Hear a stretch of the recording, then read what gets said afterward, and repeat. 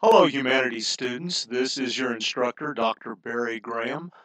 First off, I just wanted to say what a pleasure it was to have each one of you in class today.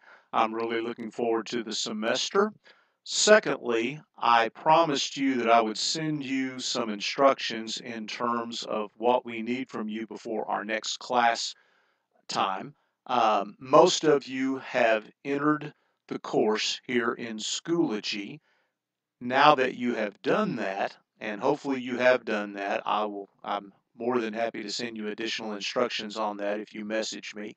And you can always message me, and when you do, they'll show up right up here in this particular icon. As you can see, I don't have any messages at the present time. This is how the course looks to one of your classmates here, and so I wanted to show you this. As you can see, there's not much showing on our website right now because we haven't pushed out the Let's Get Started folder with the syllabus. I still need a little bit more time to tweak that, but I will have that well in advance of Wednesday's class. So, the most important thing between now and Wednesday, this is what I want you to do. Go to this weeks 1 through 4, topic 1. This is the laws of logic. Notice that your textbook will not be required for this topic. This is to give you time to get an inexpensive copy of the textbook rather. And there are rental options, there are digital options available, and this will all be in the syllabus. But if you want to go ahead and go to Amazon.com, anything like that to get a head start on any of that, and see what might be out there for our textbook, which is the Culture and Values textbook, the 8th edition. But right now, I want to show you your assignment between now and next time. Couple of things. You'll want to go to topic 1, click on it, and the primary assignment here are these two things. How can you be sure you know anything, which is a discussion assignment.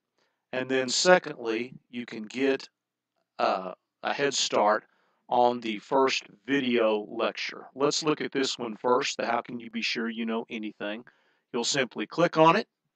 It shows you the rubric that we use to evaluate this assignment. And here is the video with the YouTube link that'll take you to.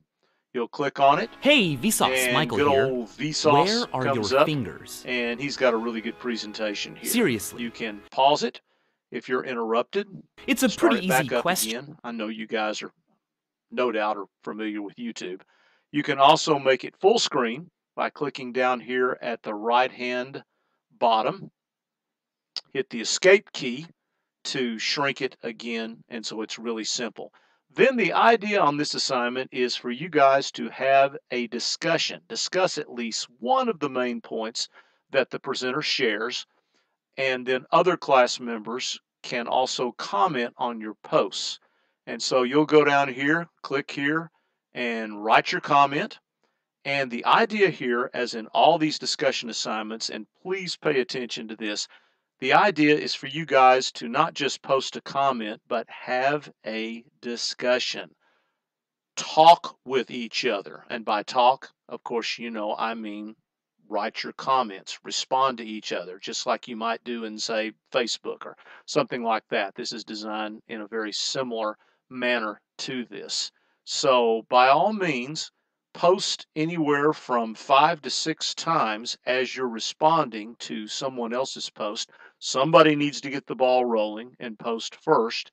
And then, as I mentioned, please talk to each other.